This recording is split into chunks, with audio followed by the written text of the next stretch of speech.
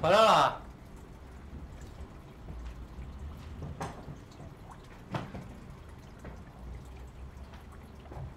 吃饭了没？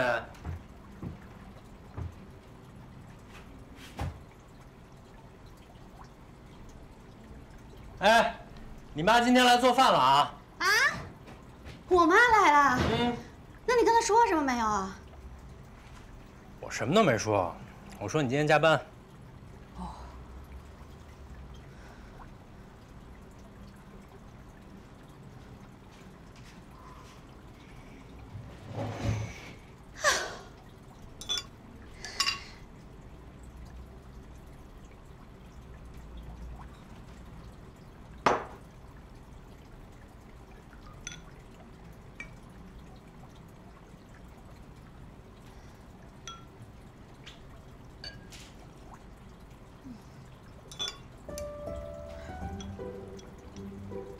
哟，你妈今天做这菜不错呀，荤素搭配，还各种颜色都有。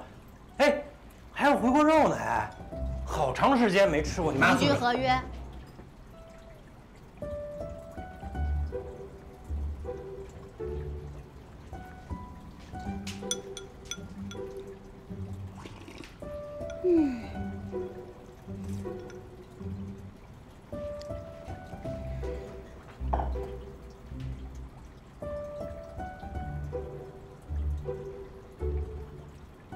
哎，你说你妈今天来做饭用的这些厨具，咱俩谁收拾啊？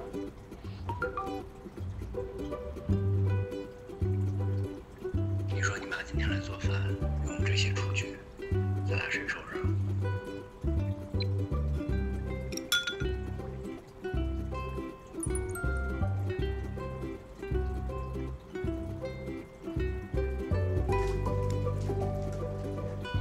谢谢你啊，抓紧你事儿。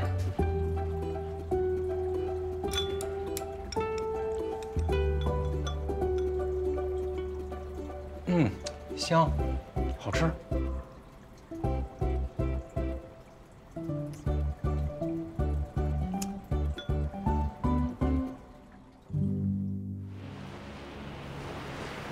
哎呦，你这样一杯一杯的，我们后面人怎么喝啦？王经纬，你也太不厚道了啊！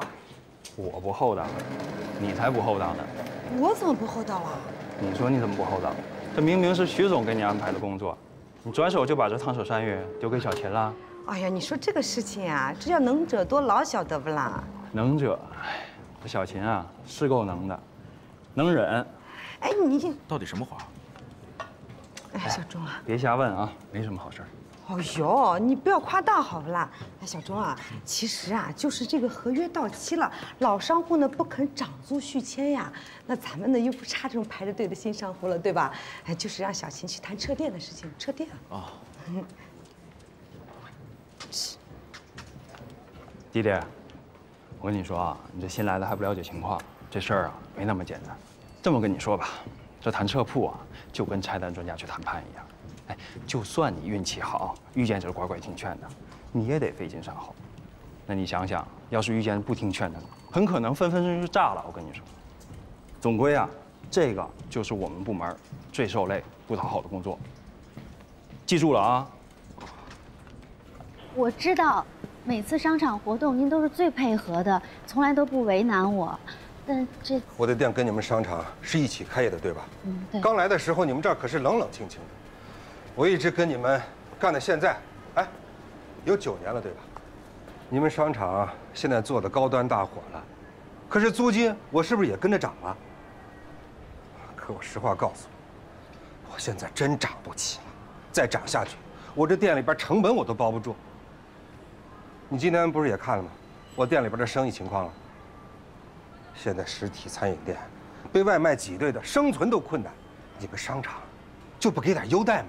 您说的我都理解，但是我的立场也真的很为难。那也得容我做了这个黄金月吧。我之前跟领导真的申请过，但是因为您上次的态度也特别强硬，完全都不配合我同事的工作，所以他也有些不满，就在那个时间上面卡得特别严，就是按合同来，1天都不能多给。那你还来谈什么？啊？请你出去。希望您能配合我们顺利完成交接。您有什么困难，或者说是有什么方法能让您更多的收回资产，我都特别愿意帮忙。不用，我真的不用，请你出去好吗？要不然，我送送你。来，请，来，请，甭给我来这些虚头巴脑的事儿。来，出去。哎，怎么，对女孩动手啊？哟，还带着人来的。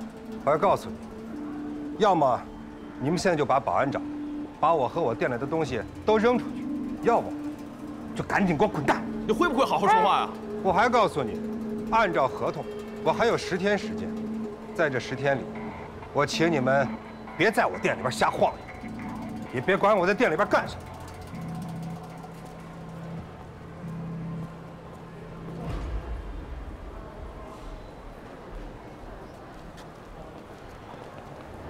我说什么来着？不懂拒绝，迟早出事儿。说你，干什么接这种活？李姐都拜托我了，她之前已经谈僵了，这事儿不能这么一直拖着吧？我就想着死马当活马医去试试，而且之前续约啊、活动都是我跟这个店长谈的，我以为能好说话的。知道为什么有种职业叫裁员官吗？这种砸人饭碗的活，熟人最不好下手，一掺感情准完蛋。他刚刚说那话什么意思呀？他还能在店里干嘛？那可是饭店，不光能炒菜，还能点煤气罐呢。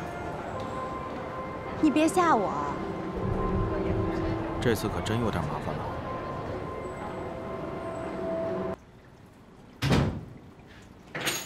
回来了。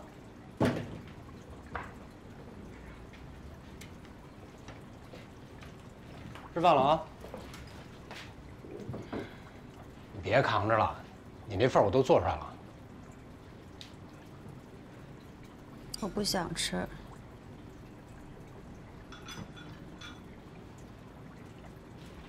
怎么了？不舒服啊？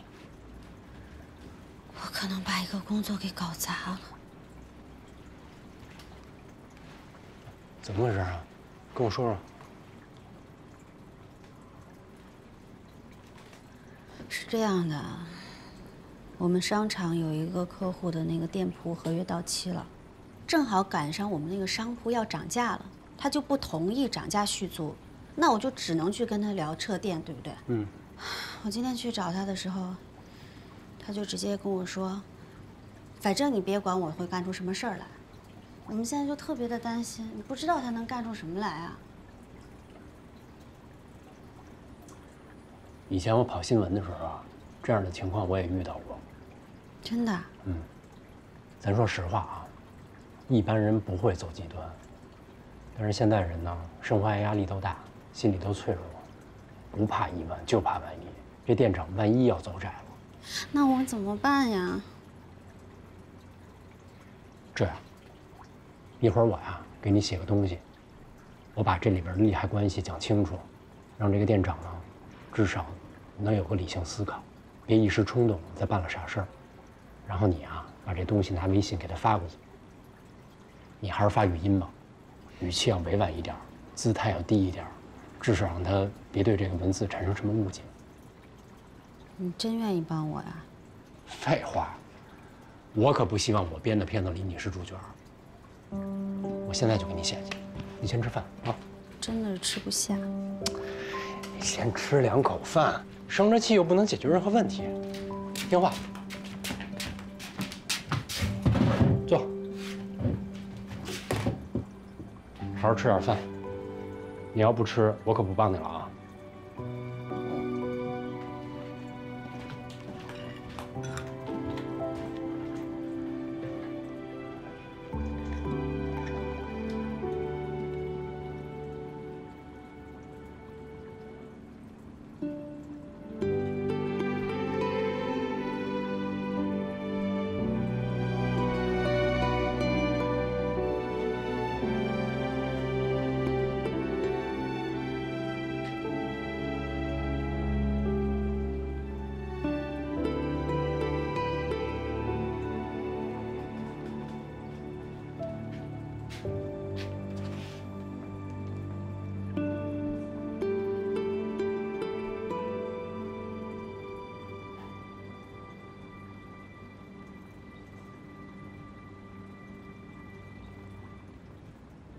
谢谢。